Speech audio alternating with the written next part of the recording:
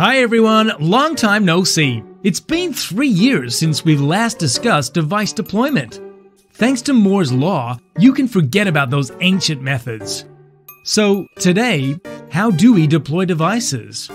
Let me introduce a really popular method to you. Email-based deployment. In this video, I won't bore you by comparing it to traditional methods. There's really no competition. So what is email-based deployment? The network admin configures a deployment email on the controller and sends the email to the deployment personnel.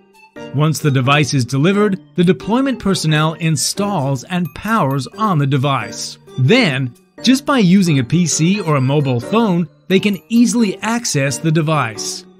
They click the URL in the deployment email to get the process started and simply click the button. Just like that, the device registers with the controller. Piece of cake. So, there we go. Now it's time to get started. After all, we all know how to turn on the PC and send an email, right? Well, that's a wrap. See you next time.